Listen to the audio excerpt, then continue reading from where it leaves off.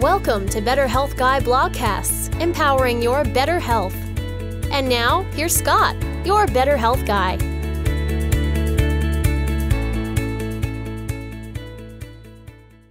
The content of this show is for informational purposes only and is not intended to diagnose, treat, or cure any illness or medical condition. Nothing in today's discussion is meant to serve as medical advice or as information to facilitate self-treatment. As always, please discuss any potential health-related decisions with your own personal medical authority.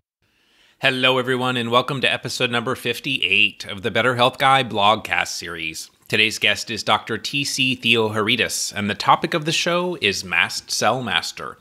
Dr. Theoharides has studied the regulation of mast cell activation and its role in neuroinflammatory disease for over 30 years. He holds a master's in neuroimmunology, a PhD in pharmacology, and an MD from Yale University.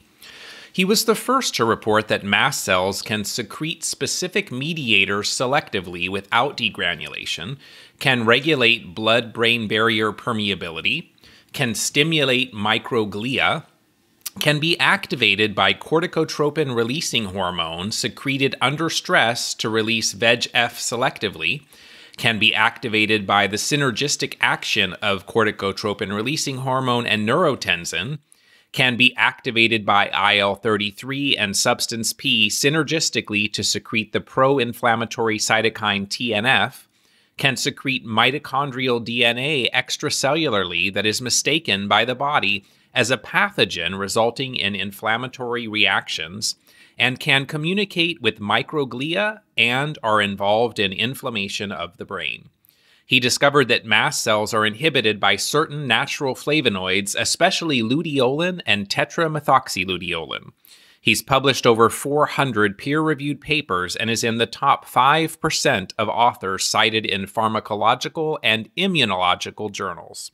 He is the developer of the well-known liposomal mast cell blocking nutritional supplement known as NeuroProtek and several other products. He is known as the Mast Cell Master, and I'm honored to have him on the show today. And now, my interview with Dr. Theoharides. You have been working in the mast cell arena for about 30 years, as I understand it. For many of us, this topic has really become more of interest in the past year or two, particularly in the realm of Lyme disease and mold illness, which is where my focus has been. This topic is really gaining attention very recently relative to how long you've been researching it. So it's an honor to have you on the show today. Thanks for being here, Dr. Theo. Thank you very much. My pleasure. So what drew you to study mast cells and make this area such a focus of your life's work? As things happen in science or in life, it was almost by accident, in the sense that I was a graduate student at Yale University, and I had two mentors for my doctoral thesis. And one who passed many years ago, William Douglas, he was from Scotland, was an endocrinologist. And the other one, Paul Greengard, he was mostly a biochemist. In fact, he got the Nobel Prize in 2000 in physiology and medicine. And they were very good friends, and they were competitors as well. And when I actually joined the lab, primarily Dr. Douglas's lab, my charge was to find a good secretory cells to study, because Dr. Douglas was studying pituitary cells, Paul Greengard was studying neurons, and I was asked to come up with a cell that is more likely to give us sort of food for thought. And what happened was, every year, at least those years, at Albert Einstein College of Medicine, there was a competition between two professors. The students would choose the professors, and the professors would choose the topic. And I was invited to attend. And there was a professor of biochemistry, Sam Zeifter, and a professor of histology, Jacques Padouer, and they basically debated a cell that was called the mast cell. And the biochemist said it was a wonderful cell because it contains all those granules with so many chemicals, it's got to be doing something significant. And Jacques Padouer said it's a useless cell, because all it does is basically take up in its granules various molecules from the environment, and they just sit there and do nothing. And they debated. And I said, oh my God, here's the cell. Unlike neurons and unlike pituitary cells, it has about 500 secretory granules. And at that time, we didn't even know. Now we know that each granule contains about 50 different molecules. And depending on what triggers the cell, it can make another 50 or so molecules. And what do we know about the cells? Just histamine, basically, that is being released, for which we give antihistamines after it is being released. And then a class of molecules that are very bronchoconstrictive, called leukotrienes, for which we have a drug that is called Singular, for instance. Okay? So I set out, basically, and my PhD thesis was on that, to find out if these beautiful-looking cells could release selectively rather than exploding as it happens in an anaphylactic reaction. Okay? So let me stop there and I can... Very good. Yeah, that's awesome. So let's talk a little bit first, just kind of starting off with the distinction between mastocytosis and mast cell activation syndrome. How are these two things different? I will start answering by first attacking the word mast cell, because in my mind it has created more problems than it's worth. The mast cell was discovered by the German scientist Paul Ehrlich, and his PhD thesis in 1887 was on recognizing certain cells in the tissues that when he gave them a blue dye, they turned violet. And he called that metachromasia because of change in color from the Greek. So he saw all those dots inside the cell. He did not know that these were secretory granules. And he felt that this cell was feeding other cells in the environment, in the tissues. And because the word for breast in Greek is masto, hence mastectomy, for instance, and because the breast feeds the babies, he called the cells mast cells because they were feeding other cells. Well, he could not have been more wrong because they don't feed other cells. Yet the name stuck, and it really doesn't mean anything. And it's unfortunate because in spite of all our efforts and in spite of all the publications, I'll give you an example. 2 years ago, the mastocytosis had its annual meeting in Washington, and one of the patient participants ended up having seizures. And after trying basically to do whatever I could, I had to call the paramedics. And when the paramedics came, I told them basically that I was a physician, that this particular lady had mastocytosis, and very politely, the head of the paramedics said, "What's wrong with your breasts?" So we still don't understand what anything to do with mast cell actually is, other than allergy. Okay. And this is so because in 1947 or so, histamine was discovered in the mast cells, and therefore an association was made between the histamine being released and allergies. And ever since that time, the mast cell has become sort of the flagship for allergies, which is true, except that it doesn't do only that. So, having said that, one of the things that I usually do, and you actually have a diagram to that effect, is we don't even know what allergies really are, because we use the word allergy if someone is truly responsive to a particular trigger called allergen, and if we measure in the blood the specific immunoglobulin called immunoglobulin E or IgE. So if you're allergic, then you should have IgE that responds to the allergen. And if I skin test you, you will also respond by swelling and itchiness and redness. We call that triple response of Lewis.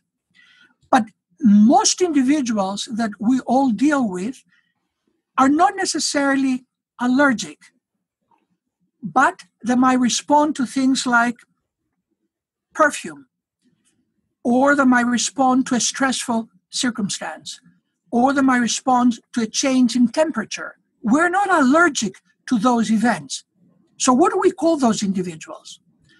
Until recently, meaning a few years ago, we used to call this atopic patients, meaning they have the propensity to have responses like they're allergic, but they're not allergic to those substances. So atopy doesn't really mean anything other than it's a broader umbrella. Or if they were sensitive also to chemicals, we might call them multiple chemical sensitivity disorder. But the allergist would say, you're not allergic, kind of get out of my office. There's nothing much I can do, for you. Now, if you happen to have a lot more mast cells than a normal otherwise individual, then you would fall into the domain of mastocytosis, because the cis means too much or too many of something.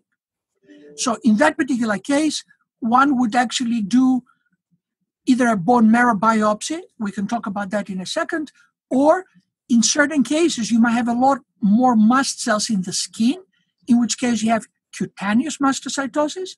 And we were among the first to show that there are individuals with a lot of mast cells in their bladder. It's a bladder mastocytosis.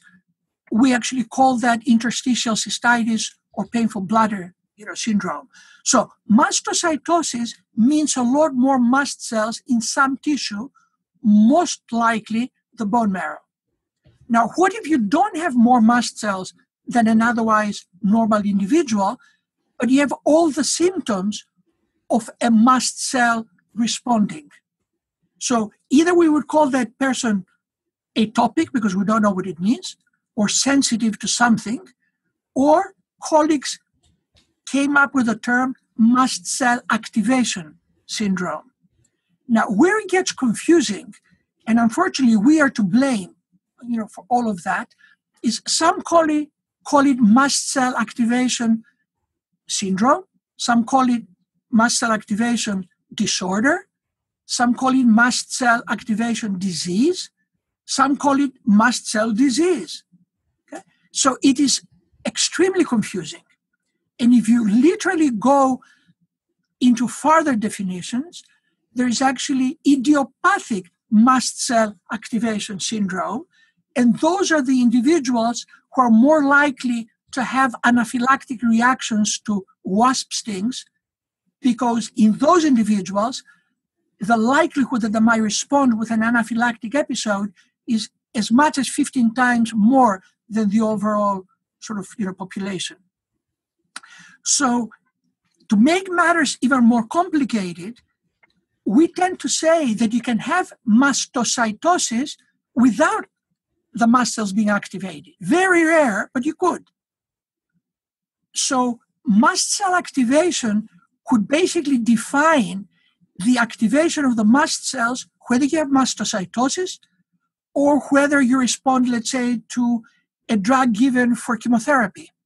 Okay? So in my book, the mast cell activation syndrome, and I like the term syndrome, is the largest umbrella in my mind for individuals who respond to pretty much anything that would activate the mast cells.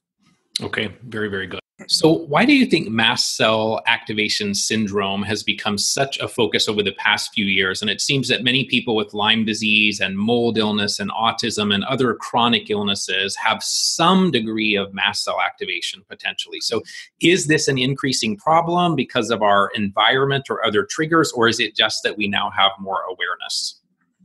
I think it's both of the above plus. First, as you well know, most of the individuals that we deal with that have this symptomatology have visited health providers for over 10 years and probably as many health providers without getting basically a diagnosis. So for a long time, I think these individuals or such individuals were there. It's just that my colleagues were basically saying it's impossible for you to be having all those symptoms at the same time.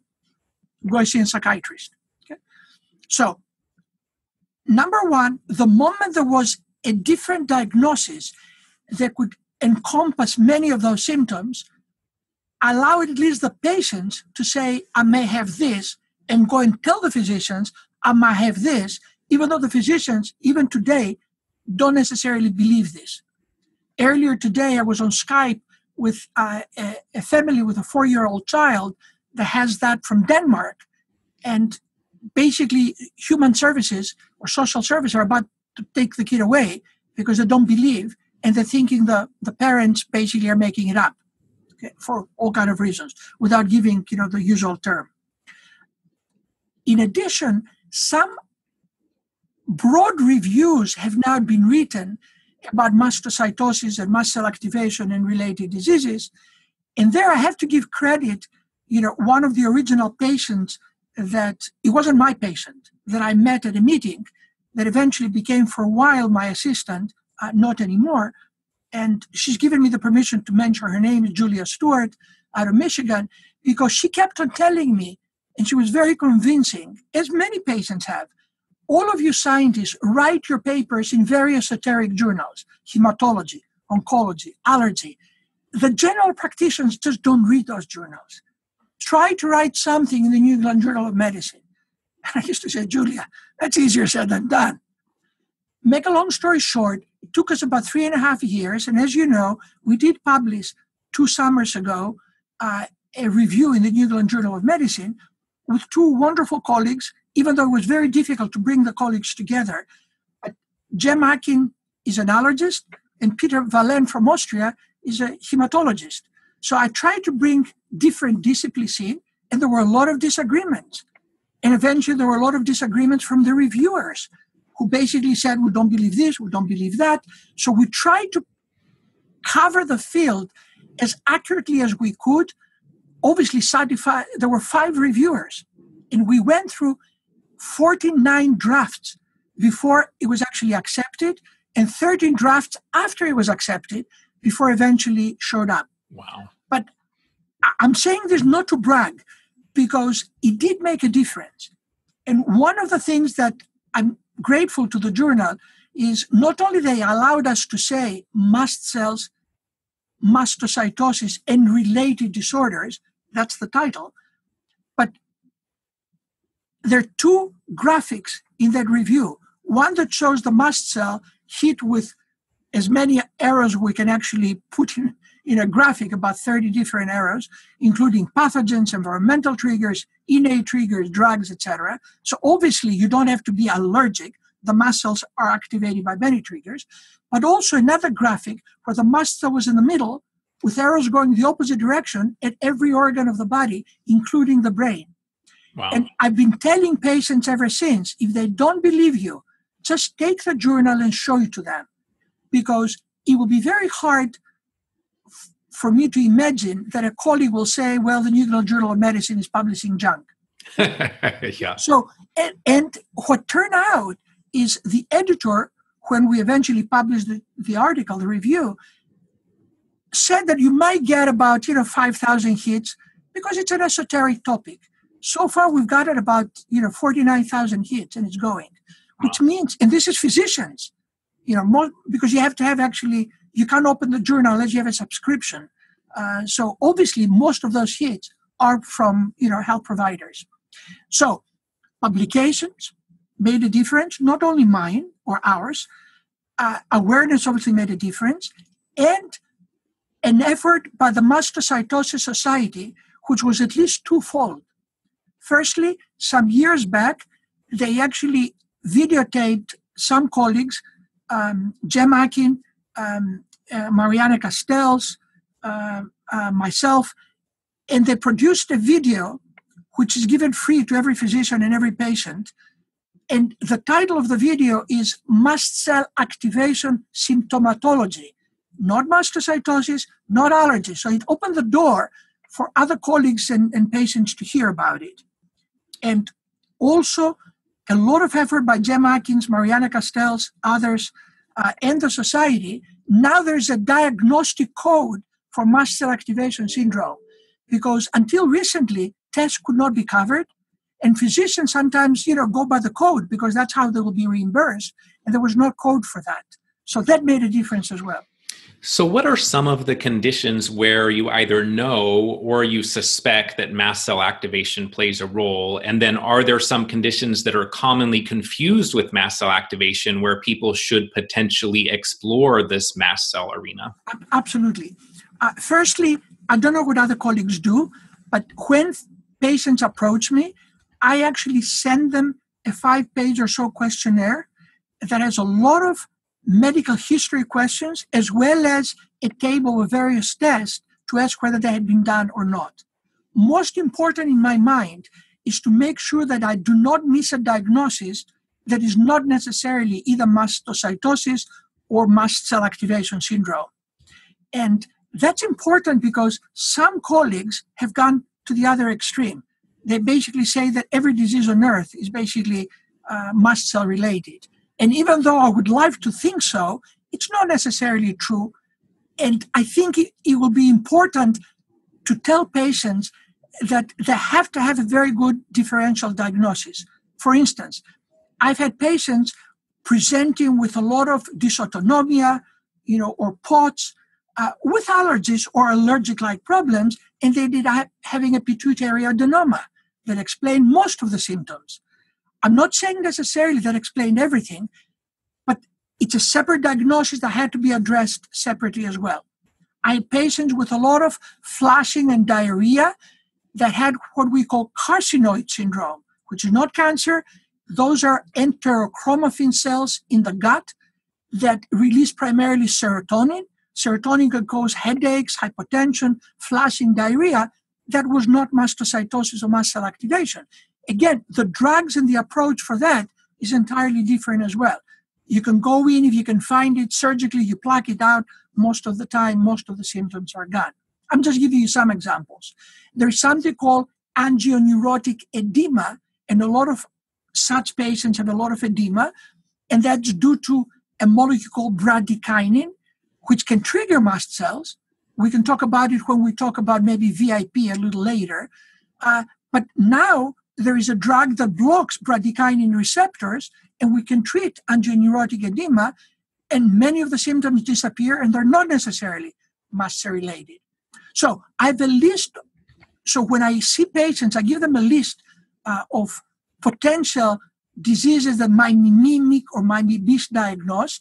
And at least I try to go through them to make sure that I don't miss them. And I know you have a table basically with some of those conditions as well. Yeah, and that table that I just put in the list of questions that I sent you was actually from a video that you had put together, I believe, that I saw online. So I'll link to that as well. Sure. But are there some conditions, just kind of the key ones, where you think, in that condition, people should explore the potential for mast cell activation to be a contributor? Right.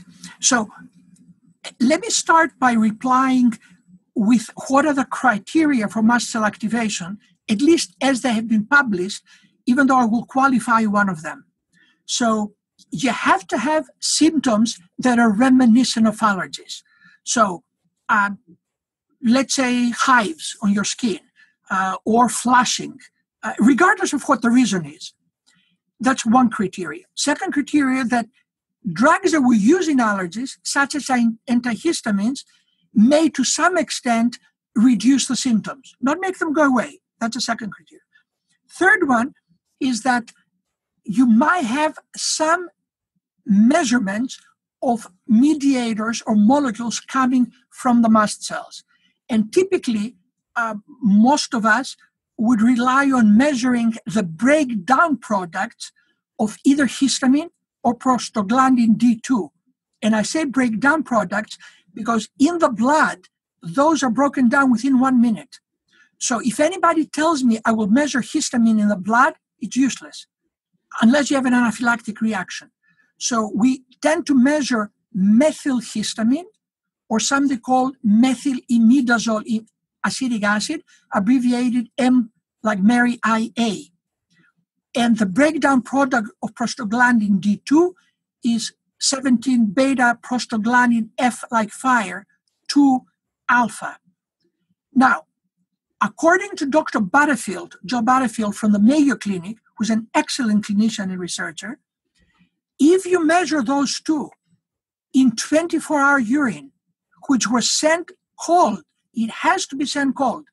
If it warms up, you lost it. And I would say half the time, the labs that try to measure these molecules have received the urine warm or room temperature, and is useless. So if it has been sent cold, and these are elevated. According to him, and he has published it, chances of picking up muscle activation syndrome is about 70 to 90%, just with those two. So it's very high. Not one or the other, the combination. In my mind, if either one is high, it's already telltale sign I'm dealing with muscle activation. What I have to stress now is the fourth criteria, which is very complicated. It's in the diagnosis. But they say that the molecule called tryptase, which is uniquely found only in mast cell granules, has to be elevated during the attack. But the chance of drawing blood during an attack is next to zero. In other words, all of a sudden you're home, you're flashing because you were exposed to mold. Who's going to draw blood from you at that time and send it to the lab and keep it frozen? So it's an almost meaningless criterion in my mind, unless you're hospitalized and someone can draw blood immediately. In my mind, 90% of the people will never have tryptase elevated. Okay, so we have to sort of get away from trying to measure that. However, it is important to measure it if we can, because if it is elevated, 90% of the time the patient has systemic mastocytosis, and we can talk about what we should and should not do if you have, time. So measuring tryptase is important, but if it's not high, it doesn't mean anything in my mind if all the other three criteria are fulfilled. So would you agree that in people with, let's say, Lyme disease, autism, mold illness from water damaged buildings, that those are conditions where mast cell activation is fairly prevalent and should be explored in those people? My answer is yes, for a number of reasons. Let me just address autism, because there I've done much more work and published than I've done in Lyme, even though we will talk about that as well. There are very, very large epidemiological studies that have been published in the last 2 years, long after we started saying that muscles might be involved in autism, showing that the only comorbidity with autism is allergy or asthma in the patient, or allergy, asthma, or an autoimmune disease during pregnancy in the mother. I mean, that tells you that there is some strong association. Now, that doesn't mean to say that one led to the other, but it's strong enough that in my book, I need to explore it and find out why. And as it turns out, most of the children have either food allergy or food intolerance, in addition to being intolerant to stress. And I know we will talk about stress a little later. So, knowing that, my effort to help improve the children with autism would be to at least address why do they have allergies, why do they have sensitivities to foods and maybe other substances. Once I started digging into that, then the question becomes very prominent, do they have mast cell activation? The difficulty is, in small children, you cannot collect 24-hour urine, as you can imagine. Now, certain labs have a kind of a diaper that collects the urine as well. But the point is, in an adult, when I collect the urine, I tell them to collect it and put the jug into the refrigerator. In a child, even though the diaper might collect the urine, it's not cold. So by the time I've collected it, it's gone. So technically, I cannot prove it because I'm missing one of the key 3 criteria, because I cannot measure it. Okay. Now, some colleagues now, but it has not been validated yet, say that if you collect the first morning urine, that's equivalent to collecting the 24-hour urine, because basically the first morning void is kind of collected from overnight type of thing, because we don't tend to get up in the middle of the night to urinate as often, therefore. But no one has actually validated that as of yet. In other words, that if you were to measure those 2 breakdown products in the first void in the morning, would be equivalent to collecting 24-hour urine. Right. So what are maybe the top 5 or 7 symptoms that are really the more common things that you see in someone with a mast cell activation?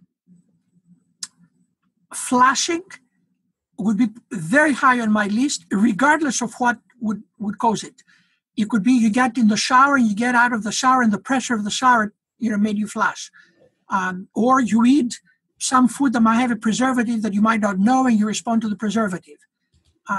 Or it might be just, I've had patients flash by just going through duty-free at airports, where they're like a whole bunch of perfumes thrown at you. Many patients that would come just to see me, they would flash just on the anticipation of seeing me, either because they thought I'm a big shot and all of a sudden they'll see me, or because of what I may come up in terms of diagnosis. For instance, there was one family that asked me to see their daughter. They're from a country in the Middle East. I saw them actually in Spain because I happened to be in Spain. She was flashing like crazy, just coming to see me. And when I thought she had carcinoid syndrome and not mast cell activation, she flashed even more because she was stressed out that it was a different diagnosis. So that would be then intermittent skin reactions, even though no one knows what they are.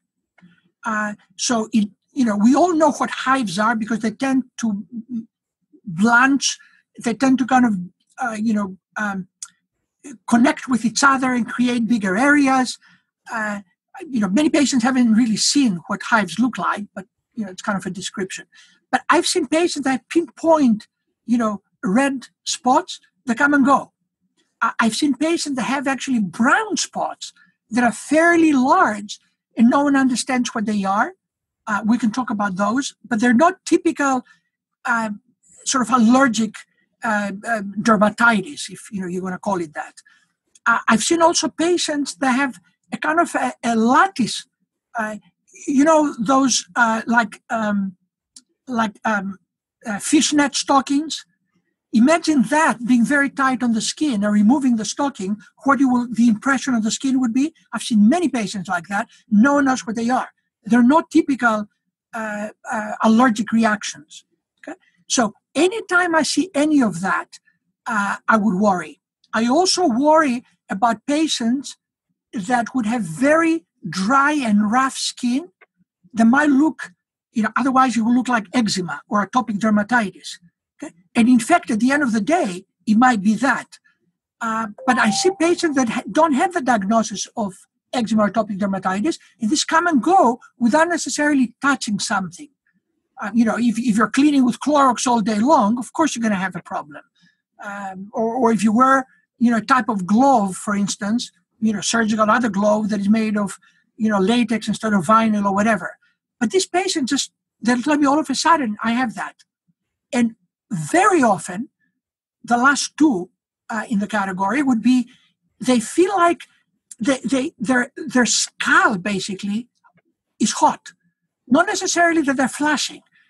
And they don't have a temperature, but they say, oh my God, my head is not deep inside. It's like the skin on the skull is hot. Or they will say that they have pins and needles. And they are worried, they have a migraine headache, they have a stroke. They say they have what they call peripheral neuropathy. But of course, they don't use that term. All of those, in my mind, are telltale signs of something much more systemic in my mind. Okay. And that I will explore it. Very good.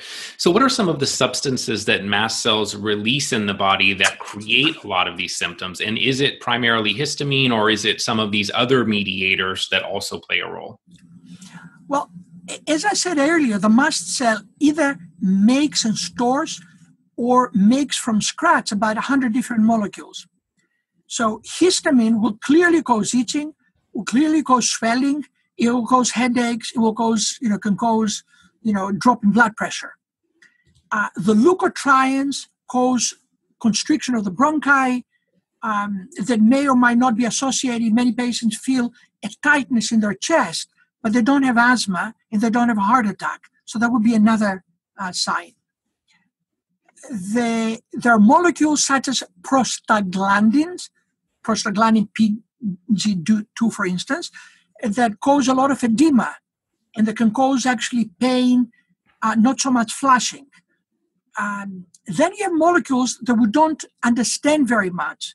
For instance, there is a molecule called rankle that can make the bones leach calcium. So you get osteoporosis and osteopenia. About 60% of mastocytosis patients have osteoporosis and bone pain. That may be one problem. Tryptase, interestingly enough, even though it is the only molecule that we can at least so far say it is uniquely made in mast cells, we don't know what it does in the body. We know it activates receptors called PAR, protease activated receptors, that cause inflammation. But we don't have any way of blocking it, and we don't know what it does in either mastocytosis or mast cell activation patients, even though it's high. So we use it as a marker, but we don't know what it does. Then you have, more often now it's been found than not, the molecules called cytokines, but those are released from other cells as well, not just mast cells.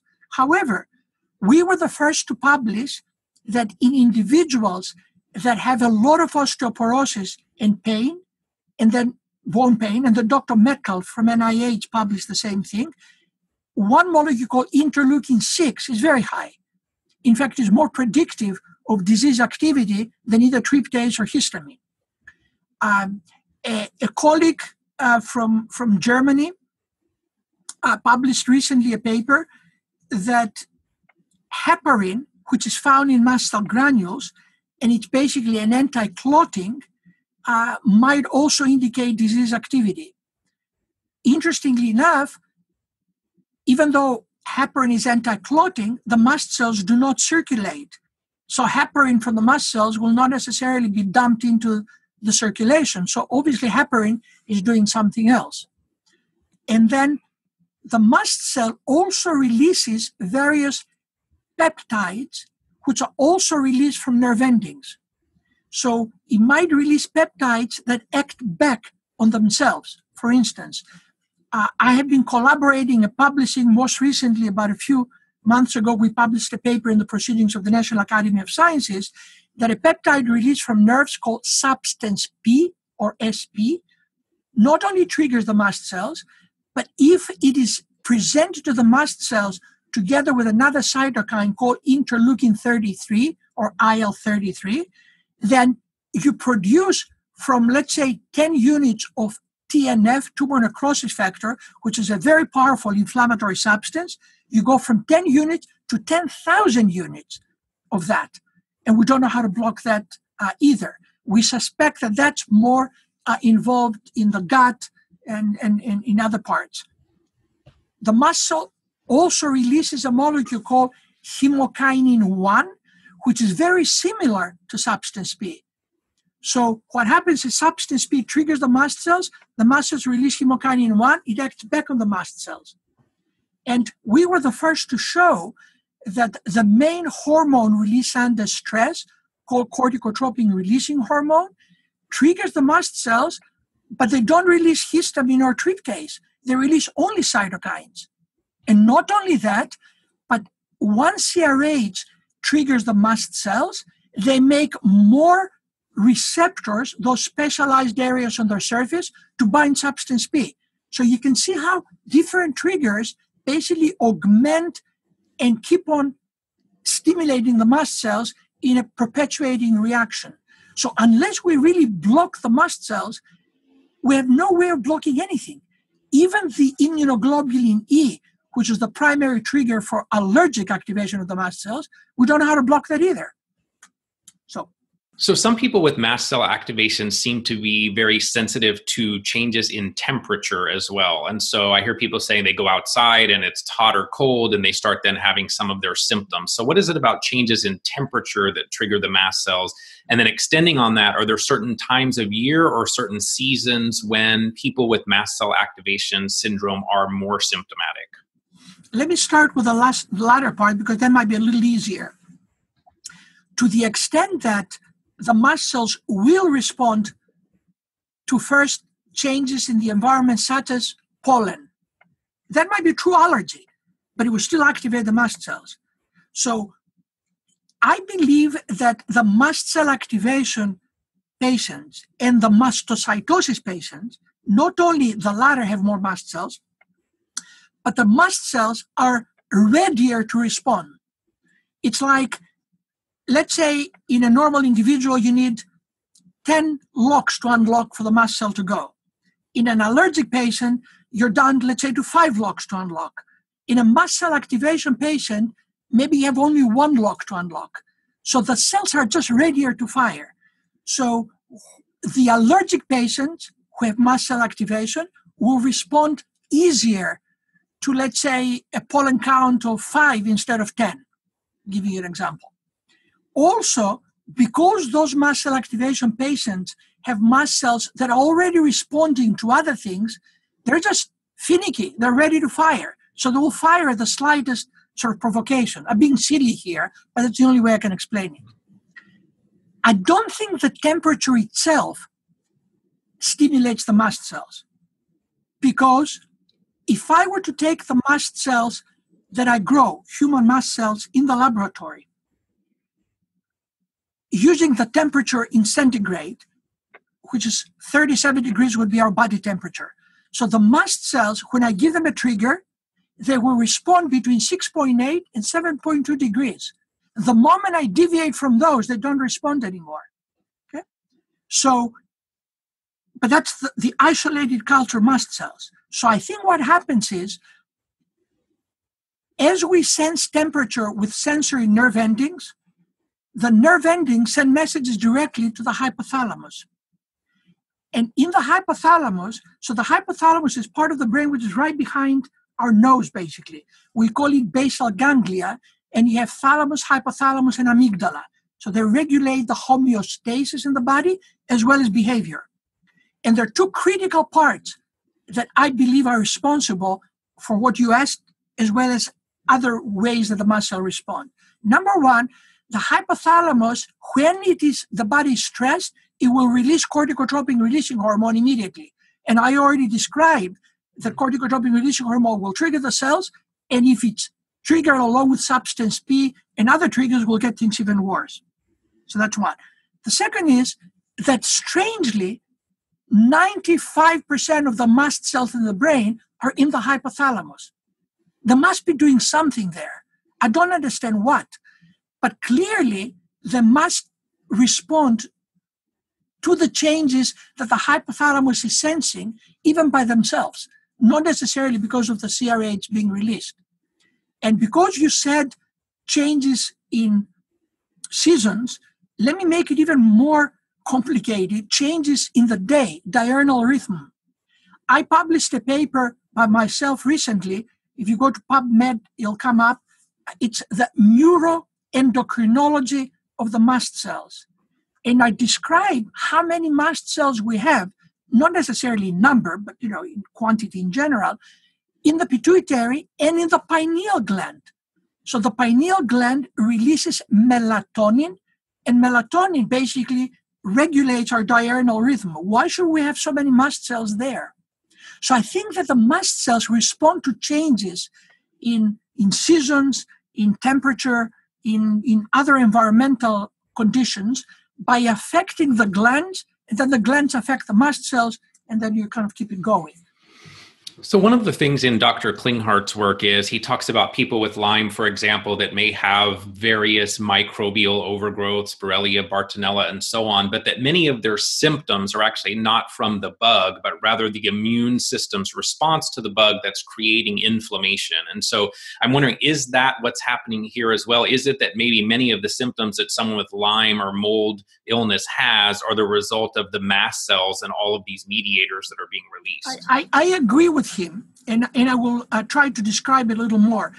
2 years ago, I was one of the keynote speakers in the ILAT conference in Pennsylvania, I think it was. And today I was actually invited to be one of the keynote speakers for the European ILAT conference in Poland in June 15th or whatever it's going to be. So let's just take first that we have an infection with Borrelia. The moment you have an infection, the immune system will try to defend itself, sometimes successfully, sometimes unsuccessfully. And that means that a whole bunch of molecules, let's call them mediators, will be released in an effort to fight the disease. Well, some of those molecules are the interleukins we were talking about earlier. And I already said that interleukin 33 with substance P will release even more tumor necrosis factor and cause inflammation. So the stress of the infection and the stress of the symptoms that an individual basically feels, plus the molecules that are being released, no question they will affect the mast cells. So it could be just inflammation because, or inflammation in association with mast cell activation. And I tend to think that the mast cell orchestrates basically the inflammatory response. I really think that's what it does. And in addition to all of this, other colleagues have published papers where they show that specifically Borrelia activates the mast cells.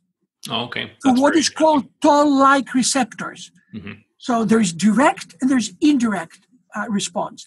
And when we deal with a post-Lyme syndrome, where you don't have the infection anymore, the body probably recognizes the telltale signs of what the infection left behind, and then it becomes an autoimmune response. You just keep on responding to either a real or a fictitious, not necessarily in the bad sense, fictitious, but the organism is not growing anymore.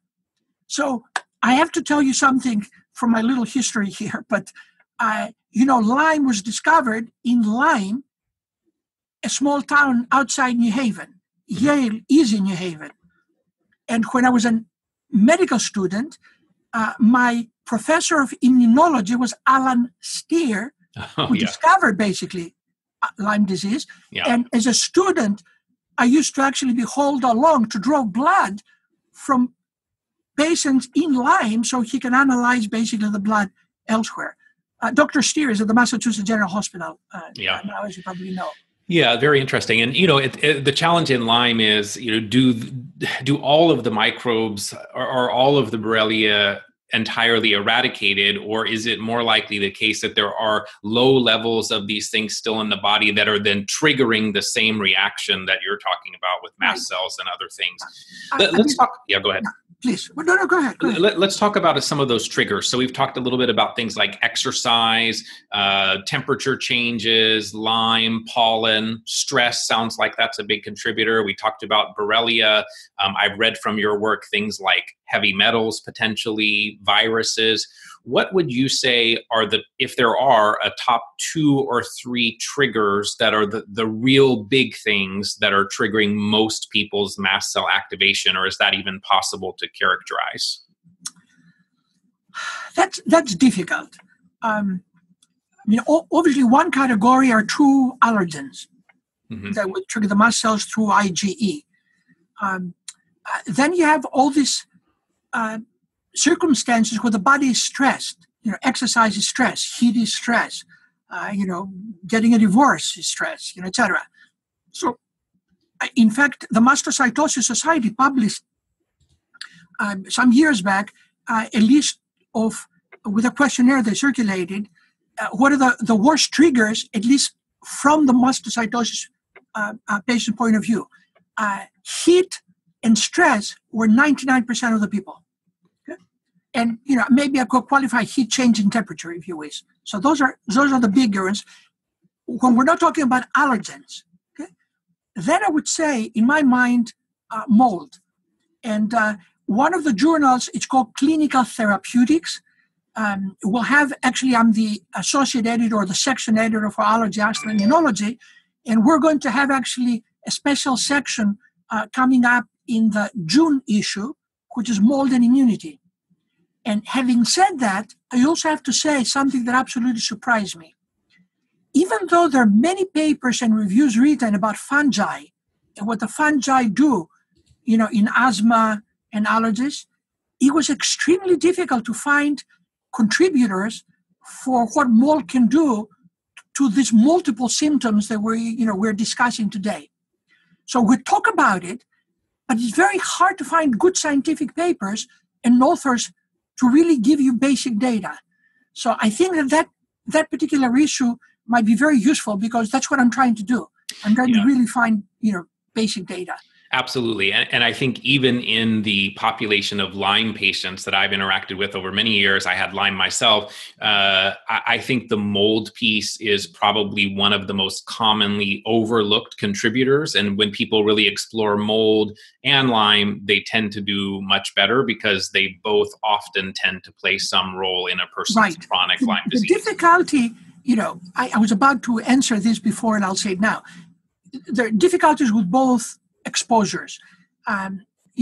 Obviously in medicine, as I said earlier, we lock ourselves into our own definition. So for instance, if you suspect a urinary tract infection, you take the urine and you count the microorganisms, and we say if you have 100,000 bugs, excuse the expression, bugs, microorganisms, you've got an infection. So what if you have 50,000? Isn't that an infection for someone who might have a bladder lining that is all, falling apart because of whatever? Same thing with Borrelia or any other infection. What do we really call an infection? As you know, we can measure the organisms. We can measure the antibodies to the organism. And IgM is the immediate response. IgG is the kind of, memory response. And you might not have those. And now we do, as you know, Western blot analysis for leftover pieces of the microorganism, the Borrelia, when you had an infection. And that is not an infection. In other words, you got infected and, you probably overcome the infection or you took the drugs and killed the Borrelia, but Borrelia left behind parts of them. That is what we measure with what we call Western blot analysis. And in fact, as you know, there's some major molecules that we measure and some minor molecules. Those are not live organisms. They're pieces that are left over. If those are there, that means the body is still responding with an inflammatory response to leftover pieces for whatever reason are still there. Okay? So that's not an infection. That's why I'm sort of against the idea of giving someone, 3 antibiotics for like 2 years. If you give, 2-3 antibiotics for a few months, you should be able to really eradicate the bacteria, except in cases where bacteria are hiding in mucus, in which case the drugs cannot penetrate the mucus. That's called biofilms sometimes. And we have to kind of get rid of the biofilm. That's another story. Now, going to the mold, there are 3 problems that I'm encountering with mold. And as I'm collecting these articles for this special issue, I'm actually sort of struggling with those as well. You can measure what are called mycotoxins. In my mind, it's not important just to see black mold on your tiles, which of course happens, because the molds, and there are many different types of molds, release volatile molecules that you can basically absorb through your skin, lungs, nose, etc. And what is very critical is the nose is the only part of the body that communicates directly with your brain through the olfactory nerve. So if you have sinusitis, that means the opening is already bigger. So things that we will breathe like mycotoxins will get into your brain directly. If they're going to get into your brain, I'm not going to be able to measure them in your urine or your blood. So it's meaningless, because I get many times colleagues saying, well, I measured it in the blood and it wasn't there, or I measured it in the urine, it wasn't there. It doesn't mean much to me. Second problem is mycotoxins are very lipophilic. So if they don't go into the brain, it will go into the fat and it will not be measured until I start detoxifying. And I'm not good at that. Other colleagues are much better. And only when I start detoxifying, I'll pick it up actually in the urine. So measuring in the urine, if it's there, by my gut, it's there and we've got to do something about it. But if it's not there and I suspect it, the first thing I will tell patients, if I really, and I've done it with at least 5 families over the last, so many years, I'll say, please, can you go away for a couple of months?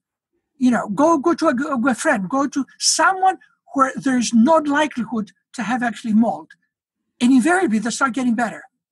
And then, they might say, or their significant others might have said, oh, there was no mold in the house. And they start digging and they'll, rip up a floor and there will be mold underneath, etc. Right, So, absolutely. Yeah, and to your point, I know Dr. Neil Nathan, when he talks about the urine mycotoxin testing, he often does glutathione for a week before to try to start that okay, excretion good, process. good. So it sounds like you're saying that if mold is the trigger, that getting out of your moldy environment can help to reduce the activation of the mast cells and the resulting symptoms over time.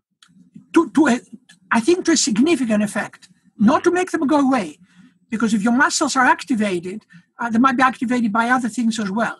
But I've seen literally patients with mastocytosis, systemic mastocytosis, that were exposed to mold, and when they changed homes, they got a lot better.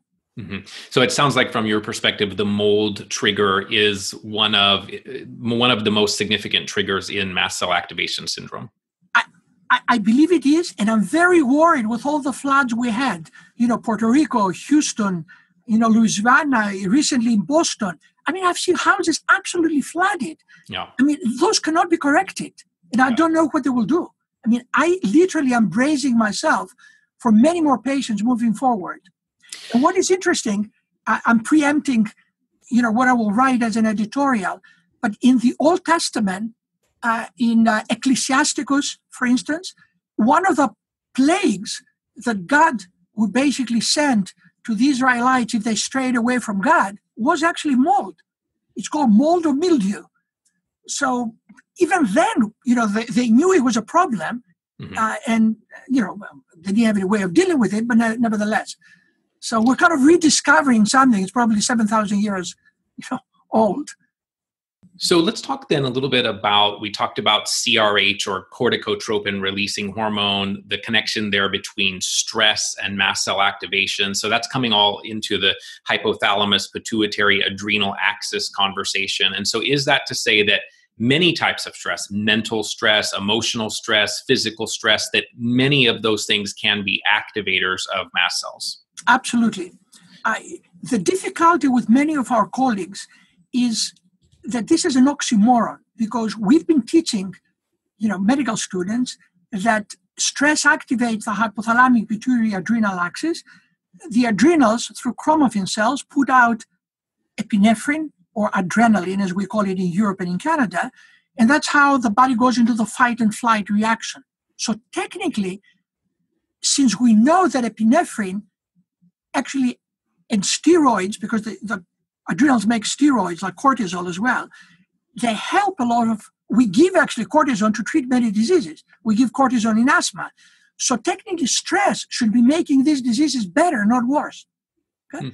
So the only way that eventually came out of its shell is when we published, and I dare say we were the first to publish, that CRH is released outside the brain as well, in the bladder, in the skin, in the gut, and thereby stimulating the mast cell causes inflammation.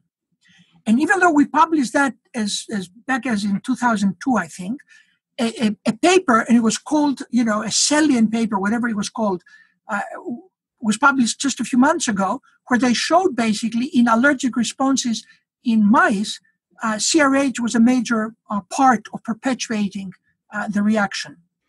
This whole idea of the hypothalamus, the limbic system, and mast cell is really interesting. I don't know if you're familiar at all with Annie Hopper's work with the DNRS.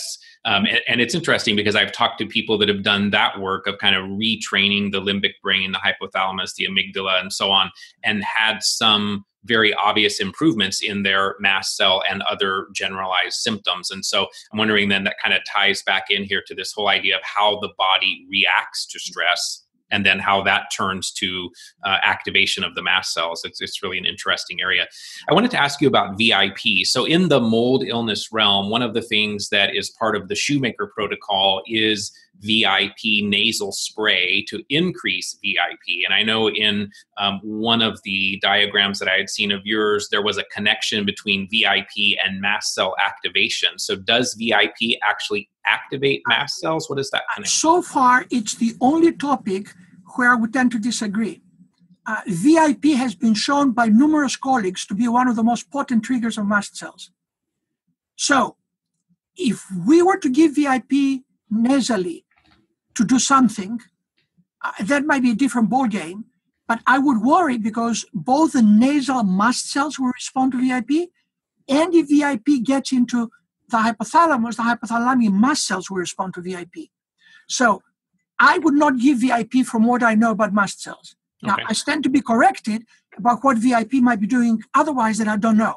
But from what I know, I would be worried about giving it. Yeah, no, I'm glad I asked because I've seen in the diagram and it kind of caught my attention. I thought, why is that an activator? Let me also, since we mentioned that, if I suspect that someone may have another reason why they have chronic diarrhea, and I decided it's not irritable bowel syndrome and it's not carcinoid syndrome, there are VIPomas.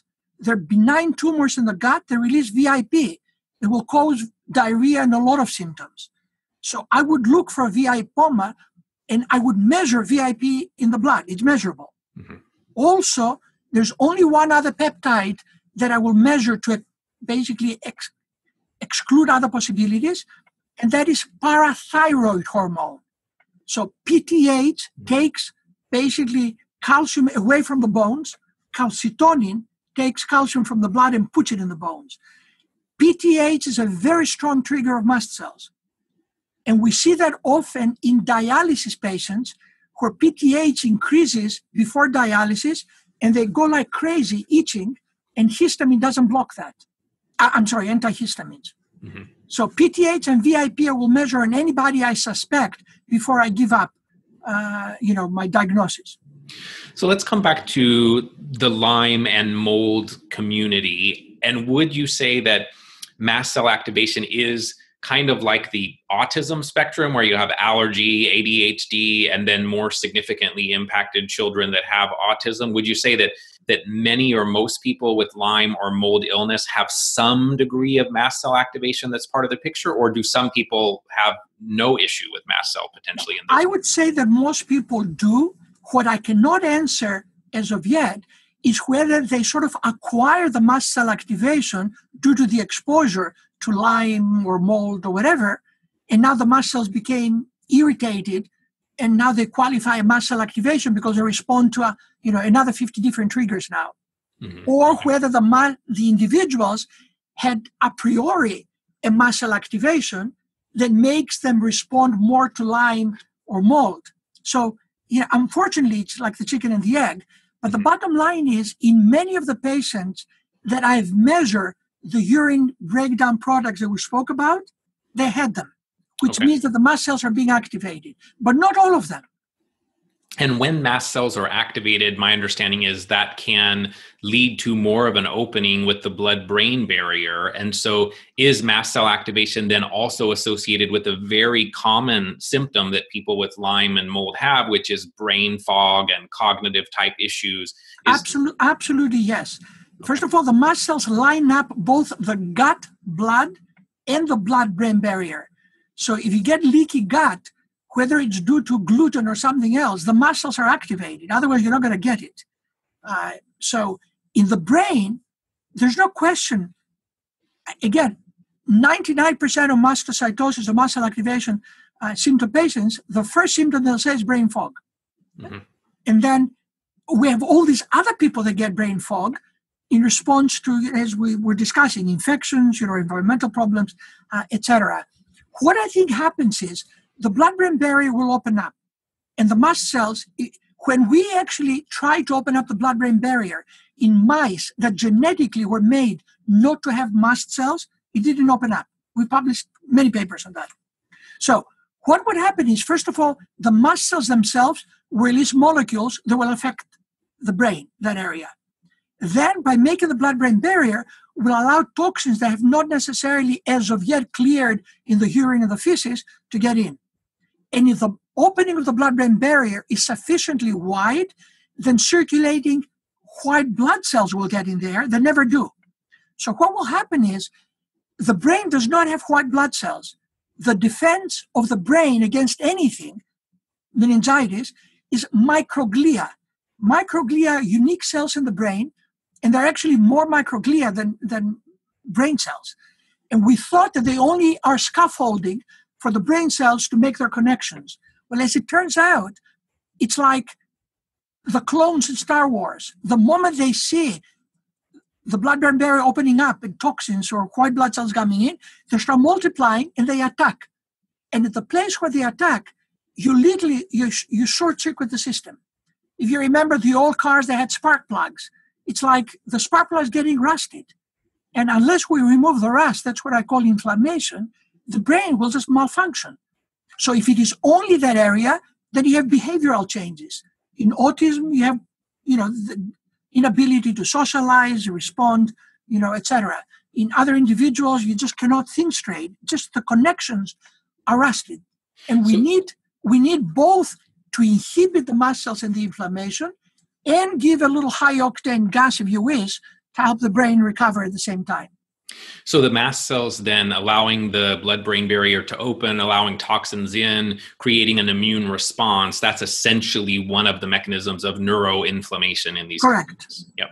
And so in people with chronic conditions like Lyme and mold, many people are universal reactors where they can't even tolerate the supplements or the herbs that they need to actually get well. And so I'm wondering, in people that are highly reactive to even the things their doctors give them, could that also be minimized by stabilizing mast cells? That's 100% true. Okay. Anytime you cannot tolerate anything, it's mast cells. But the tricky part there, and I gave 2 lectures actually in London about a month and a half ago. One was on mastocytosis, the other was on autism. And these questions came up. So there are a number of problems before I give a more concrete answer. Number one, as you know, 70 to 9% of all capsules and pills are fillers. It's not the active ingredient. And many companies, for good reason to some extent, give different coloring so that you know what the dose is. Red is 5 milligrams, or yellow is 1 milligram, whatever. So we know that patients respond to dyes and preservatives. And there's a group of patients that have actually filed suit against the FDA for the FDA not regulating the industry, the pharmaceutical industry, to disclose that many of the fillers have gluten. I don't know if you knew that, but many of the actual pills that we actually consume have gluten in them, and they don't tell patients that might be sensitive to gluten that there's gluten there. There's gluten in lipstick, in chopstick. No one is telling you that unless you actually dig into it. Okay? So, number one, clearly you have to go to the extent that you can manage economically and get some things compounded so you will have the active ingredient and nothing else. Okay? Even then, I had patients respond because sometimes even the hard capsule where the powder is put in might be from gelatin, from corn, for instance, and they might be responding to corn. So if there are patients that I literally had to have them not compounded to the extent that it's possible in just sterile water and give it to them that way. And certain things we can find in that formulation, others we cannot. In addition, it depends where the molecule was actually extracted from to the extent that it is pure and it's not pure. The reason I'm saying that is, we both do it, and obviously colleagues do. We don't only prescribe drugs, but we give a lot of supplements. But as you know, supplements are not regulated, even though the little company that I've helped actually was just visited by the FDA. They were there for 2 days. We got a clean bill of health. But not all companies are actually visited by the FDA. And what is important is, what is the purity, the amount, and the source of whatever we're giving? I'll give you an example. A very popular, I use it too, flavonoid is quercetin, or quercetin, however you pronounce it. Okay? But the cheapest source of quercetin is actually peanut shells. But if it's not 100% pure and you're allergic to peanuts, you're doomed, and you will never know it. The second cheapest source is fava beans. The green beans that are cut, right? But about 20% of Mediterranean extraction people, Greeks, Italians, Jews, North Africans, they lack an enzyme called glucose 6 dehydrogenase, G6PD. G6PD, yeah. So if you have G6PD deficiency and you eat, there was an article in the New England Journal of Medicine, G6PD and favism, you get actually hemolytic anemia. and you'll never know it. Okay? So very few companies will sell supplements where they tell you the purity, etc. Many supplements that might say proprietary blend. One particular, for instance, company that sells, luteolin, I analyzed it 3 times. They say they have 100 milligrams luteolin. There's less than 10 milligrams there. And there's a company, I gave a lecture in Bari, Italy, and everybody was flabbergasted because a company was selling something called glialia for autism. And they had nice brochures, and everybody thought it was my company because I promoted, as you know, luteolin for autism. The only difference was that in the NeuroProtek, for instance, there's luteolin and olive seed oil, and they added luteolin and coconut oil. That was the only difference.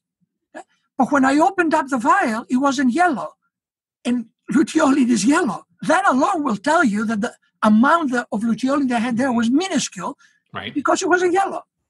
So is it true then that these fillers and colorings and things that are even in the supplements, are they themselves also triggering mast cells? Mm-hmm. Absolutely, yes. Okay. Yes. Very interesting. In certain instances, it has been published. In other instances, we know. For instance, we know that many patients, whether they have mast cell activation or not, are very sensitive to many preservatives that are used especially in, spicy food. Right. But I'm sorry, go ahead. You mentioned gluten as one of those as well. So is that also to say in those that are gluten sensitive that an aspect of that reaction is associated to mast cell activation? Correct. Okay. In addition to the body responding to gluten and destroying our villi in the gut. But I also have to say that there are certain conditions that will trigger the mast cells that we really cannot necessarily pinpoint because we haven't done the testing. Give you an example. I was a consultant for one of the best-known cosmetic companies in the world. And they wanted me to test their skin lotions before they would actually put it in the market to see if, the patients will respond. And I was amazed to see that they had as many as 70 different ingredients in the lotion. I said, so how do I do that? How can I take each individual ingredient and put it on the mast cell? So what I ended up doing is making a culture of mast cells in a petri dish and putting then covering it with the whole lotion, hoping that the mast cell will respond to some ingredient. But if you don't reach a certain concentration or time, it will not work. So the fact that a patient tells me that I respond is what I need, because I cannot necessarily test everything unless, of course, someone gave me the money to be doing it for every ingredient. It can be done. Right. Absolutely. So in kids with autism, I know one of the things that I had read is that you have a gentle derm topical preparation that some children can use behind the ears and the temples. Does that then have a systemic effect in those kids, or what's the mechanism of action? Let me both describe it and qualify it. So the supplements that have been available, one is called NeuroProtek, as you well know, and the other is called NeuroProtek Low Phenol, because in the process we realized that about 20% of the kids are phenol intolerant, and phenols are found basically in berries, strawberries, grape seeds, even Tylenol is phenolic, and many children cannot tolerate Tylenol. Chocolate is phenolic, etc. So in those, we lowered the active ingredients, which is basically flavonoids, because they're phenolic. Resveratrol, for instance, is extremely phenolic, in case you know about resveratrol. So for those, there are 2 published studies, open label studies. There are 2 published studies. By now, there are about over 2,000 children that have been taking it. And I see a lot of children in London, in Athens, and in Cyprus myself. And I dare say, and I've been doing science for 30 years, within a year and a half, 1 in 4, if not 1 in 3 children, become extremely better with simple things, including the NeuroProtek. Not just the NeuroProtek, but including that. We since published that a molecule that is not phenolic, so luteolin has 4 phenols, quercetin has 5 phenols. Okay? This molecule, instead of having 4 phenols, has 4 methyl groups. So it's a tetramethoxyluteolin. Therefore, number 1, it can be tolerated by children that have phenol intolerance. Number 2, we know that many children and adults have methylation defects. That's why we give glutathione or S-adenosylmethionine. So tetramethoxyluteolin now is a methyl donor, and it's a better inhibitor of both mast cells and microglia. We published 2 papers, one in the Journal Pharmacology Experimental Therapeutics and one in the Proceedings of the National Academy of Sciences within the last year on that. Now, why don't we give methoxyluteolin instead of luteolin? And why did it have to be a skin lotion? Number 1, is very expensive to purify, unlike luteolin. Okay? Number 2, it doesn't go into solution almost at all. Luteolin is difficult to put in solution. That's why we have it in olive seed oil. But methoxyluteolin is even harder to put. So it will be difficult even to make little capsules, let alone make, something that you can drink, etc.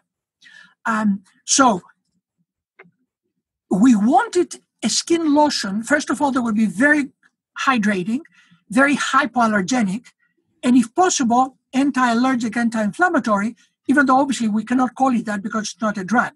Okay? Now, you might ask, why don't you put quercetin and luteolin in a skin lotion? Because they're yellow, and your skin will turn yellow. Methoxyluteolin does not have color. So that was the beauty of it.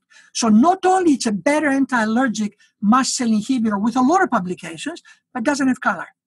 But we could not put sufficient amount that I would have liked. I would have liked to put 10%, and I could not put 10%. It becomes grainy because it's not soluble.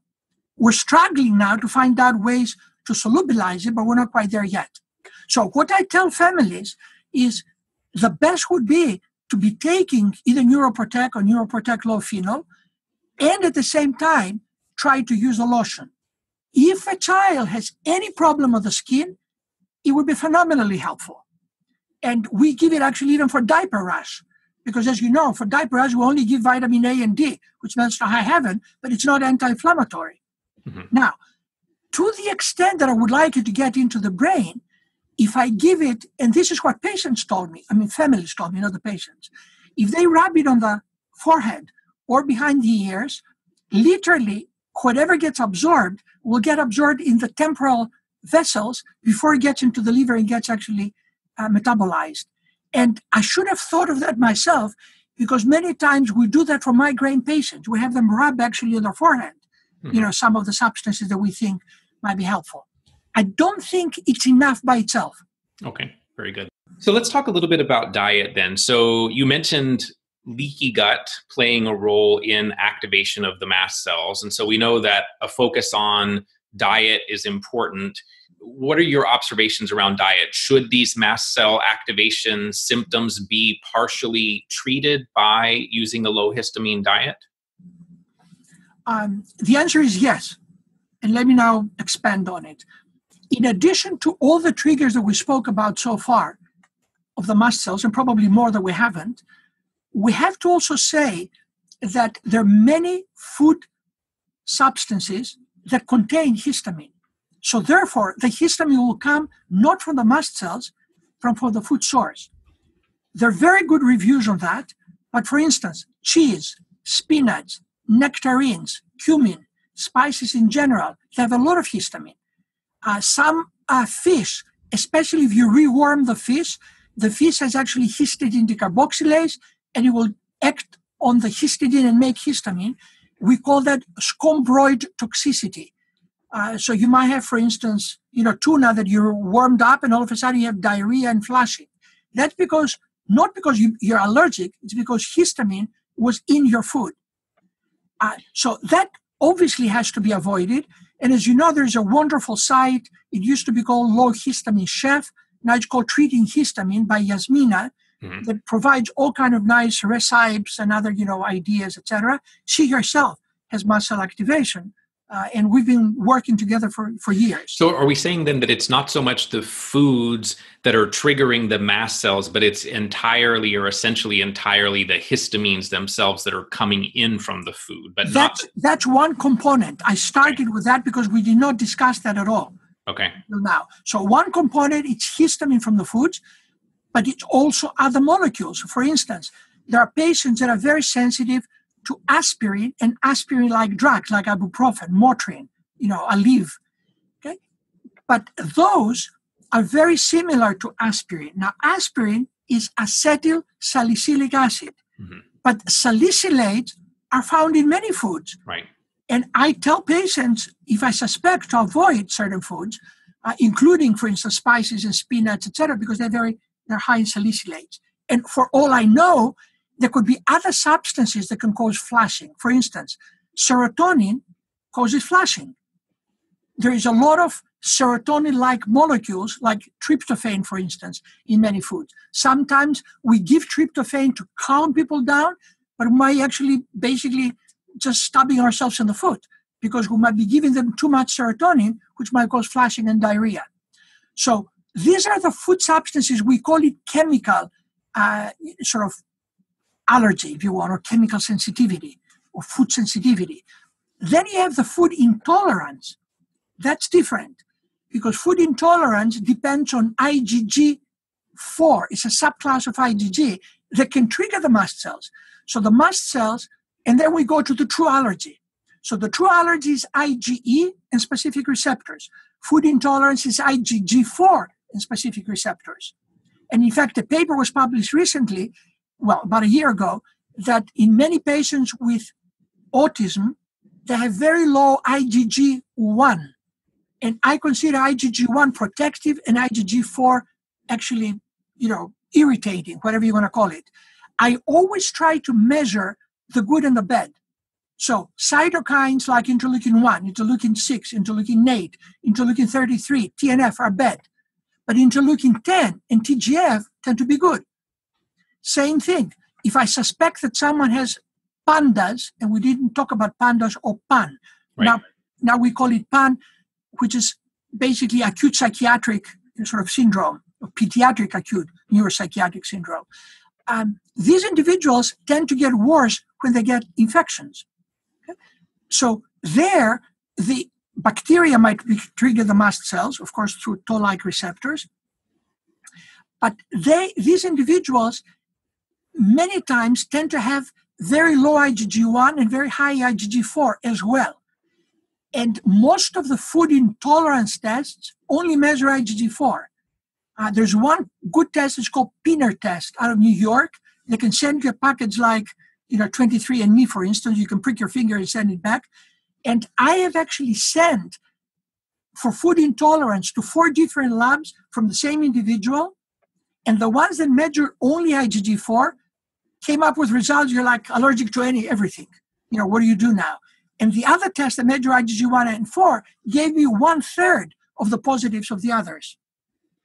Another thing that I'd like to also stress whenever we do food intolerance is if you are eating a certain food substance every day, it's going to turn out false positive. So if you eat an egg every day, you will turn out to be positive to eggs. So if I suspect certain foods, I tell patients or their families, try to avoid the suspected food substance for about 3 days before you have blood drawn. Obviously, you're not going to starve someone. But, if I suspect, gluten, then, don't give them, spaghetti and whatever every day and bread, for a few days, etc. Are there certain foods that are potentially helpful for those people that have mast cell activation related issues? Yes, except that if I suspect chemical or multiple chemical sensitivities, I'll be kind of, scared. We published a review many years ago, about 15 years ago, about natural food substances that might have molecules that are protective. So, assuming that you're not phenol intolerant, then anything that might have some of the good flavonoids, and I said the good flavonoids because there are about 300 flavonoids. Actually, there are 3,000 flavonoids. But some of them might not be necessarily good for you. But in general, foods that have flavonoids tend to be anti-inflammatory and anti-allergic.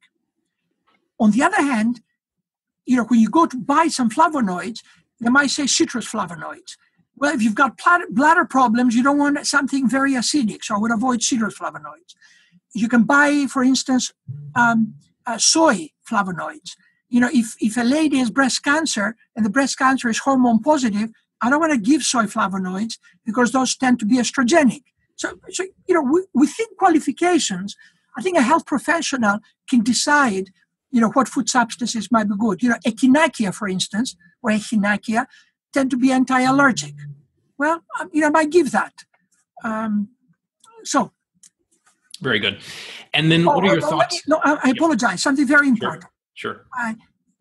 Again, it was a patient who was telling me that vitamin D3 helps me with my mast cell activation. And for 2 years, I kept on brujahaing it. Well, not really insulting, but I said, oh, yeah, well, last year, the issue on clinical therapeutics last May was all about vitamin D3 being anti-allergic. It is. So now I give everybody 1,000 to 2,000 units vitamin D3 for the anti-allergic effect, let alone, of course, that, as we discussed, many mastocytosis patients have osteoporosis, so they might need some calcium and vitamin D3 anyhow. Very good. And what are your thoughts on probiotics in this realm? I know many probiotics create or lead to production of histamine. Do you generally recommend against them, or are there certain ones that you find are helpful? It's very tricky. In general, I tend to say yes. There are 3 provisos. One, there have been 2 studies published that no matter what probiotic you use, there isn't really much difference, at least for minor symptoms. The ones, as you know, that at least what they stress is the more species you have and the more individual units you have, the better off you are.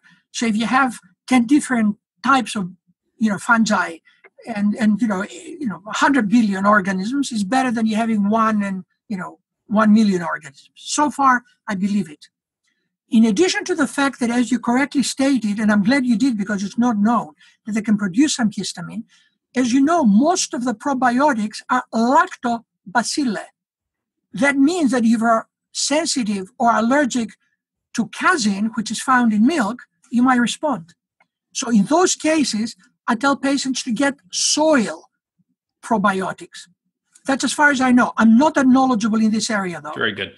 One of the other things that's really interesting in preparing for this discussion was you have also made a suggestion that electromagnetic fields could be an activator of mast cells. And that seems like we're just swimming now in a sea of EMFs from every possible angle. So maybe just a few comments on your thoughts on EMFs and their role in mast cell activation. Firstly, a wonderful colleague, Martha Herbert from Harvard, has published 2 papers, sequenced one after the other, about the possible role of electromagnetic waves in autism. No one has proven it, but given the fact that I suspect that there is a problem, and given the fact that most children with autism are very good with gadgets, computers, laptops, iPads all day long, they're obviously exposed to that on top of it. Now, how can we prove it? We have actually finished a set of experiments with a colleague of mine here at Tufts, Dr. Pothos, and a graduate student who got his PhD. The graduate student was from electrical engineering. We have not published these results yet. But let me just preempt it by saying that we cut slices of brain from rats or mice. And my colleague would put an electrode and basically deliver a trigger for the neurons. And then he will measure the output of either serotonin or dopamine, because those are charged molecules, and with the technique you can measure minor quantities. The only difference of one experiment that I will tell you is that he measured what we call quanta release. In other words, how much release is being released from these neurons in a short period of time. We're talking seconds to a minute. And then the experiment were repeated. All of this experiment is done in a box that is actually metal shielding, basically electromagnetic. Like a Faraday cage, yeah. Yeah, cage. The only difference was that we repeated the experiment, but we provided a magnetic, not even electromagnetic field, equivalent to what a cell phone produces. And we got 5 to 10 times more release of neurotransmitters just doing that. Wow. Okay? Now, we were going to repeat this experiment in mast cells to see if the same thing will happen in mast cells. The difficulty was that the mast cells float, they don't stick. They're not like a slice of brain. And when you try to put the electrode, they move around. So it was very difficult to do the experiment, even though I would very much like to do this experiment.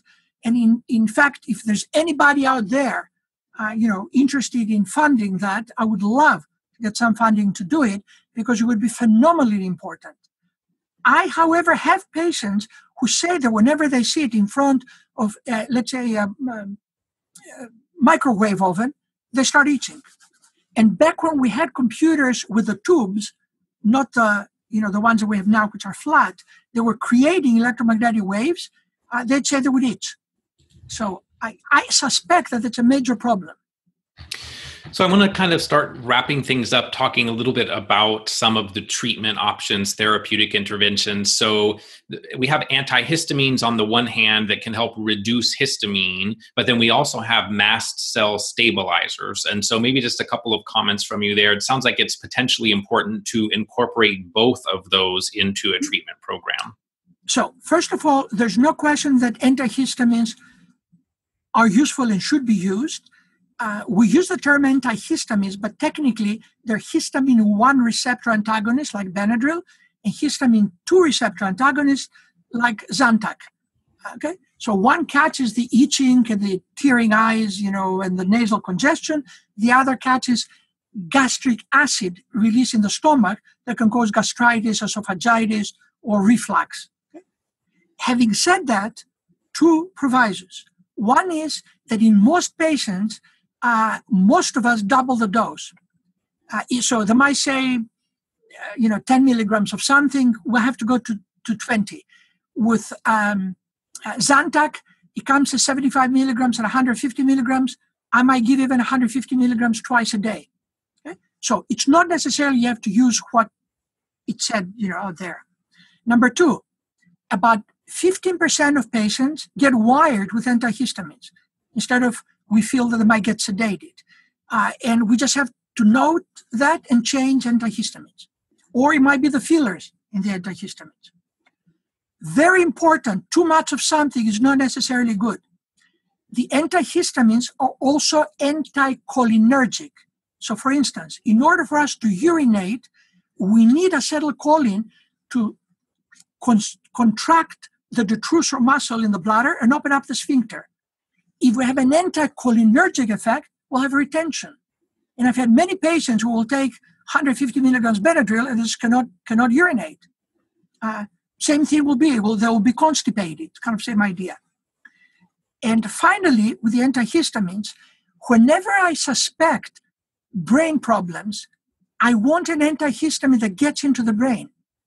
And most of the non-sedating antihistamines are non-sedating because they don't get into the brain. So Benadryl does get into the brain, but it's very sedating.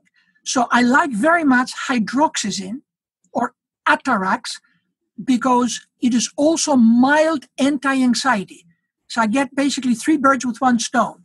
I might get anti-allergic, antihistaminic effect, a little sedating effect, help them go to sleep, and a little anxiolytic effect. Now, about the mast cell blockers. There are literally no mast cell blockers in the market. The only drug that exists is cromolyn or disodium chromoglycate. That exists as gastrochrome if it's going to act in the gut, or nasal chrome if it's going to act in the nose, and there are also drops for allergic conjunctivitis. There are a number of problems with cromolyn. Before I say the problems, if it works for a patient, it works. Okay? I'm not going to say no. But even in the patients that it works, meaning they get helped, the body gets used to it very quickly. So we start with 100 milligrams a day, and within a year, you might be 400 milligrams 4 times a day. And then about 20% of the patients get explosive diarrhea. And about 5% of the patients can lose their hair. Okay? So it's not without problems. From the gut, less than 2% gets absorbed. So if it helps systemically, it might help because some nerves in the gut that communicate with the brain or the rest of the body get affected. It's not that it gets systemically absorbed. Okay. Now, in the laboratory, flavonoids like quercetin, luteolin, methoxyluteolin beat cromolyn to the dust. So, and we've published this. So dose per dose, amount per amount, pre-treating the mast cells, cromolyn will inhibit them about 15%, quercetin about 50%, luteolin about 75%, methoxyluteolin 90 to 100%. So why don't we have those as drugs? Because they don't have patents. Mm-hmm. And therefore the industry will not be interested in those. I even wrote both to the FDA and the National Institute of Health.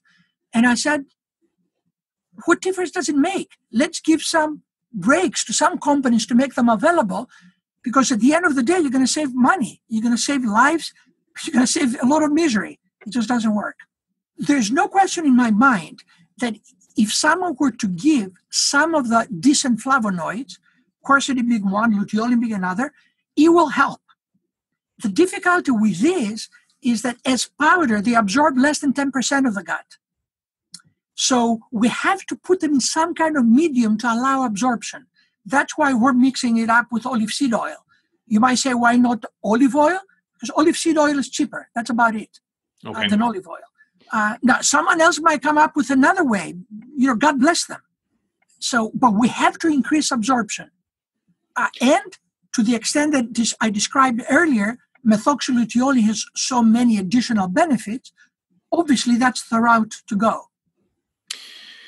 So we've talked some about how things that are allergens can potentially trigger mast cells as well. So is there a place in treatment of someone who has mast cell activation for doing things like low-dose allergen therapy or sublingual immunotherapy? Does desensitizing their immune reactivity to the substance over time also then help to minimize the mast cell reaction?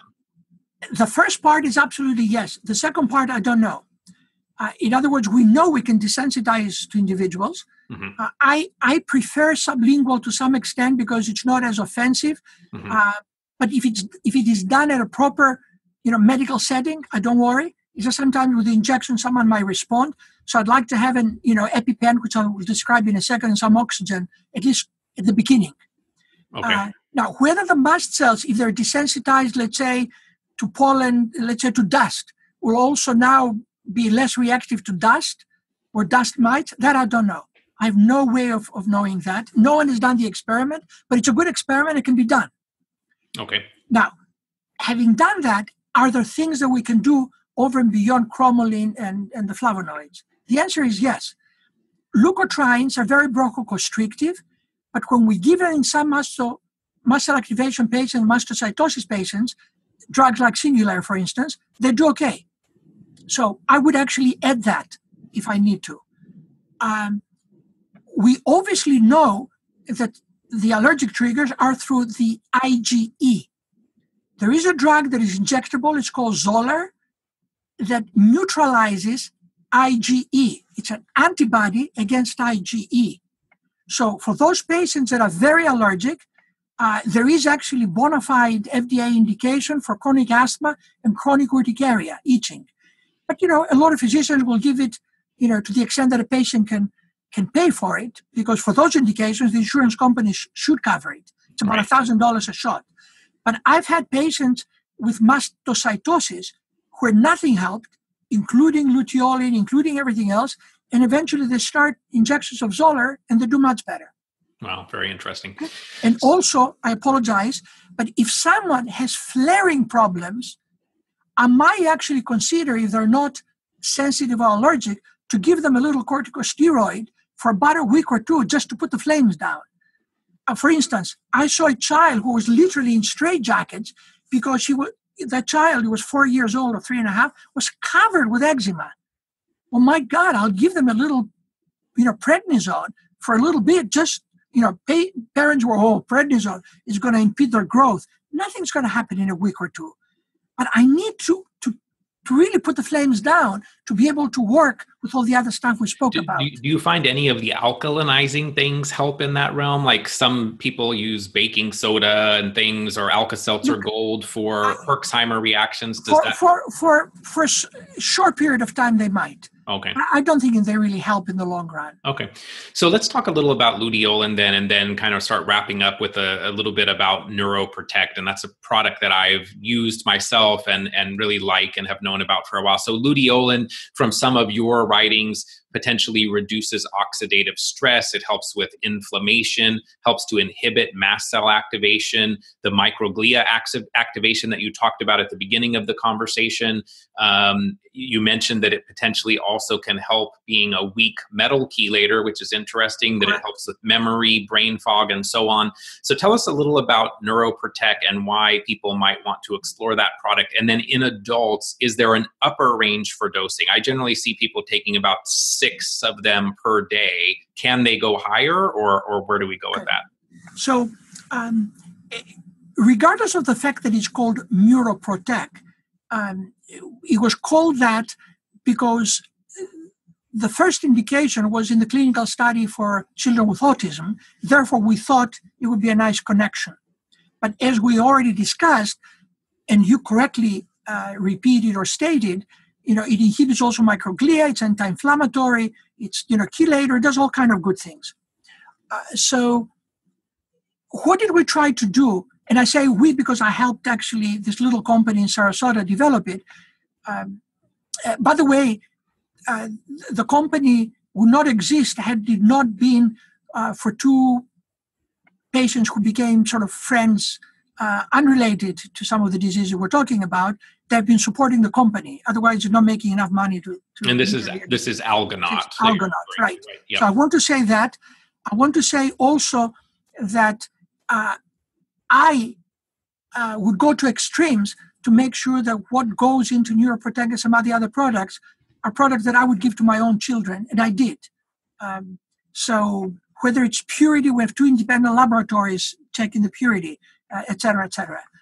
And as I said, we invite the FDA to come and examine it because I don't want to cut any corners. And as you will see, even on the website, we don't say that it treats or cures anything because it doesn't. Okay, and unlike other websites or companies that will sell whatever. The first thing we had to address is, does it inhibit mast cells? Does it inhibit microglia? And does it do that on human microglia mast cells? And the answer is yes, and we published it in very good journals. The second question is, how can we put it in solution? Because it doesn't go in solution, as we said earlier. So we tried all kinds of different oils, and it turned out that olive oil was better, and we know olive oil is good for you anyhow, and I come from Greece, so why not olive oil? And then olive seed oil, because it's actually cheaper than olive oil. Having said that, I've got to indicate that it's not olive seed oil you can go and buy somewhere, because it has to be collected end of November, early December, because if you let it stay in barrels, it gets oxidized, the oleic acid becomes more, and then you get heartburn when you swallow it. Okay? And whenever the olive seed oil is collected, there's also leaves and branches and pieces of the skin, which is actually squeezed to make the olive seed oil. Those have to be removed. So those are removed actually by filtration, which doesn't happen in other, if you go and buy some olive seed oil somewhere. So there is some process that goes into it. Once we got that, then we wanted to be absolutely free of any allergen. So whether it was actually, so the olive seed oil has certification, there are no allergens there. Then the capsule that makes basically the shell had to be from sources that are also non-allergic. So all of those had to go in. And then we know that all the flavonoids and luteolin will be destroyed by enzymes in the gut and enzymes in the liver. So we had to find a way to allow the luteolin to escape and reach the brain. So that's why we added some quercetin in and some rutin. So in the regular, let's say, NeuroProtek, not the low phenol, in the low phenol, we reduce the quercetin and the rutin because those are more phenolic. So what happens is rutin in the gut is cleaved by enzymes and liberates quercetin. So it keeps the gut enzymes busy, if you wish. And the liver detoxifies depending on how much phenolic you are, how many hydroxyl groups you are. So what the liver does is either methylates or sulfates or glucuronidates. So we literally use the quercetin as decoy to keep the liver enzyme sort of busy to allow the luteolin, which is less phenolic, to escape. Now, how precise is that? It's not, but that's the best we could do to allow some of luteolin to get into the brain. And when we measure that in animals, which we can sacrifice, we can measure luteolin in the brain. Because I can sacrifice the animals, take the brain, with high liquid pressure chromatography, we can measure how much luteolin gets there. So I know that I can get luteolin in the brain. Now, the best way for me would be if I could take the methoxyluteolin that I said earlier, it's much better, and made an intranasal spray, because it will get directly into the brain. Therefore, I would not have to worry about any of the breakdown products. Okay? And we've been begging people every time I lecture, if anybody would, give us some donations to do this research, and so far, no one has come forward. So before we finish, if you would allow me, I'll give you a very easy site that the university created to help us out. So is there a reason why luteolin could not be put into phosphatidylcholine and be more of a liposomal that could be absorbed through the mouth?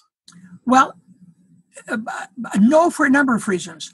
First of all, when we combine the powder, luteolin or with the quercetin together into the olive oil, you literally make rudimentary liposomes. Yeah.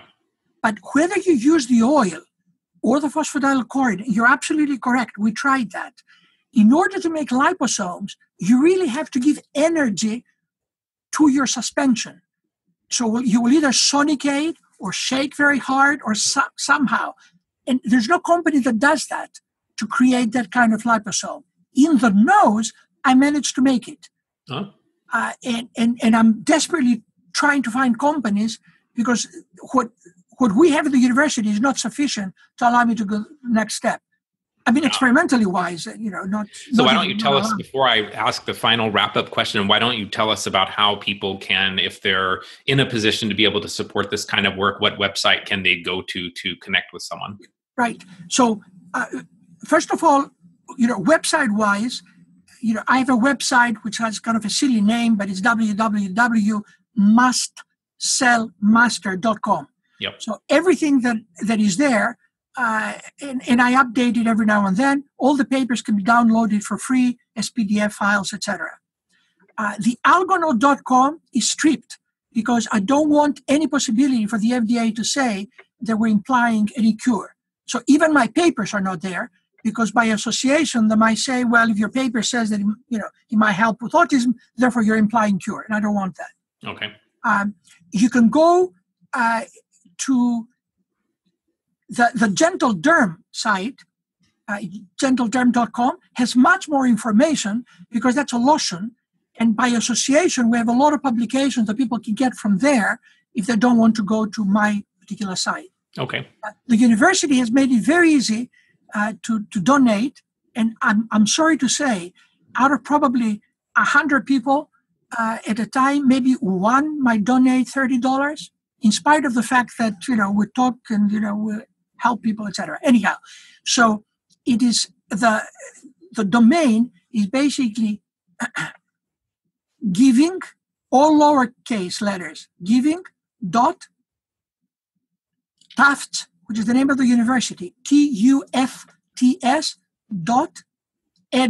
for education, / and then my last name, Theoharides, Theoharides, all lowercase letters. If there's even one uppercase, it will not work. I'll put that in the show notes so people can just click on it as well. Okay, thank you so much. That would be, very helpful. So, and anybody, by the way, one can donate from, $1 to $1 million, and the moment you click and you donate, immediately you get a letter from the vice president thanking you, and it's tax deductible. Nice. And I'm guessing if they want to donate over $1 million, you'll take that as well. I'll take that too.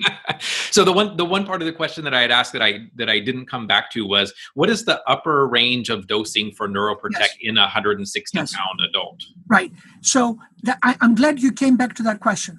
First of all, we had to say something on the bottle, something reasonable. So we put, 1 capsule per 20 pound weight or 10 kilogram weight. However, it changes dramatically, even in children, depending what the children are like. So if a child is very phenolic, for instance, intolerant, I might not even give the child even NeuroProtek for a month or so until I actually reduce the phenolic intolerance. They might be eating chocolate, they might be eating whatever. I want to reduce all of those before I move on. And I always say it's safer to start with, for children, start with 1 capsule, low phenol, for about a week. Just see how things go. If someone is phenolic intolerant, they'll just get a little hyper. But even the hyperactivity disappears in about 2 weeks. It's not permanent. And if anybody worries, oh my God, my child got hyper, am I going backwards? They don't. And whenever they might have gained by using the NeuroProtek, they don't lose, especially children that start having better eye contact, etc. So 1 capsule for about a week, whether it's the regular or the low phenol, and then I build up every week for their weight. I usually tell parents, you've suffered for years. Don't try to jump and go to like 10 capsules just because. It's not going to work. So I need build up over a month, and I need about 3 to 4 months before I'll get, results. Now, what happens with the children of the spectrum, if they have any allergies or if they have actually a runny nose, the first thing the parents will say, Doc, the nose dried up. So the mast cell related benefit is much faster than the psychological behavioral benefit. Okay. And then I'll say, let's stop at 6 capsules. At that point, I need to talk to someone. In other words, if I talk to someone and I see the children, the parents do, better, and other problems haven't actually shown up that have to be addressed, I'll go even higher than 6. But if I don't know the family and the parents, I don't want to say blindly, just go for more. Now, adults have gone to 12 a day. And if I have children or adults that also have PANS-like problems, Lyme, mold, etc., then I'll go to brain gain.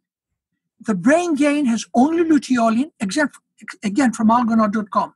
It has only luteolin, but it has folinic acid, and that's very important in my mind.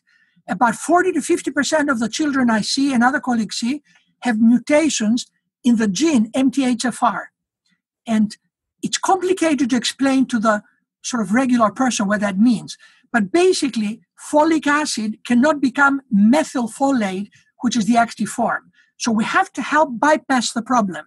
So either we'll give them folinic acid or methylfolate. Methylfolate is a little more expensive.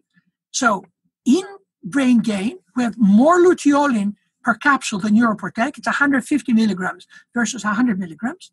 There's folinic acid. There's selenium and biotin, which is good for brain cells anyhow.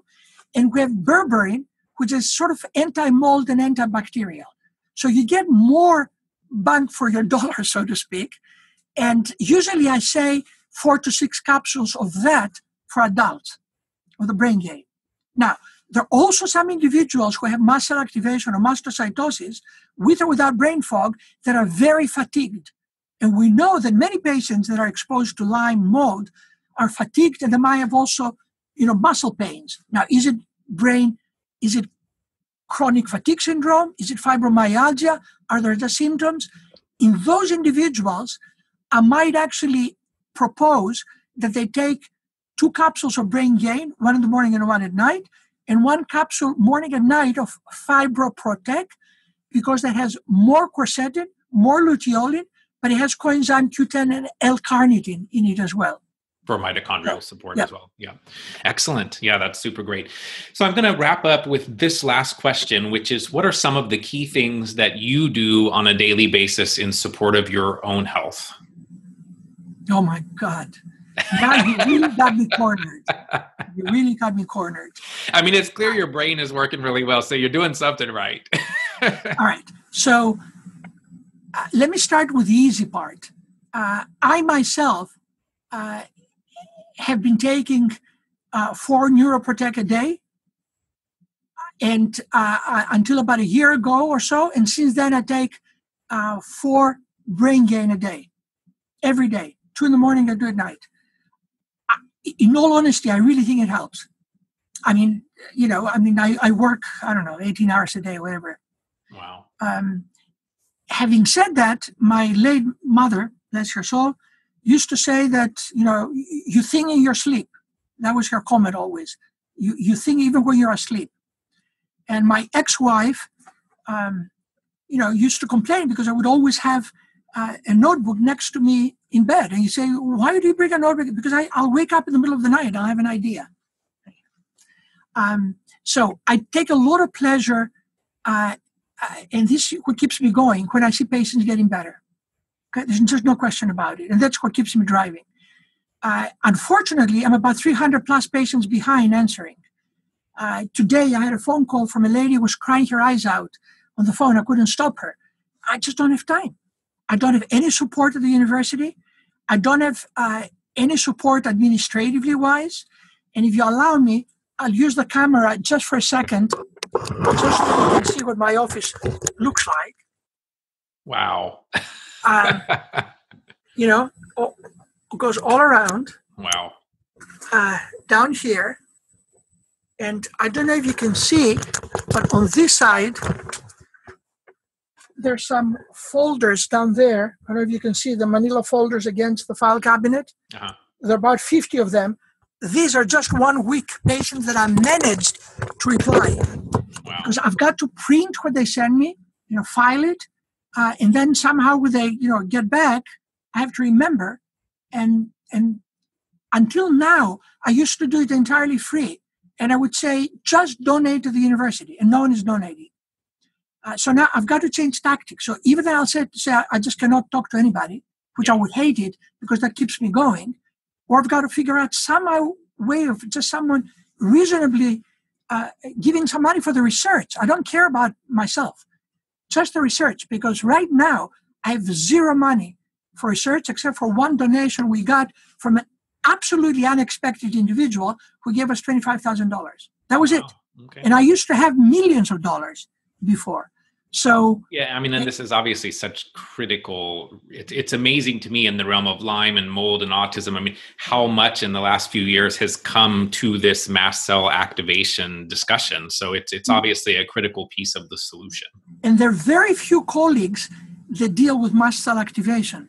I'm not necessarily blaming them, but I have very good colleagues at various places in the United States who beg me, don't send me these patients, because they require much more time. We're not reimbursed. They don't pay out of pocket. Our practice will just basically sink.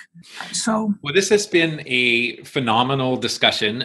We win the award today for the longest podcast that I've done to date, which is great, but so much good information. I know that people will learn a tremendous amount from it. I appreciate what you're doing in this realm. Like I said, I've known about NeuroProtek and about your work for many years, and I think that it helps, tremendously helps people. So thank you for all the time, all the research that you do, all of the education that you do. I really appreciate it. I look forward to continuing to learn from your work, and just want to thank you for being here and taking so much time today to share with everyone. No, I very much appreciate it, and I congratulate you for the work that you do and others like you, because I think that's what made a lot of difference over the last few years. People like you bring the word out. To learn more about today's guest, visit mastcellmaster.com. That's mastcellmaster.com.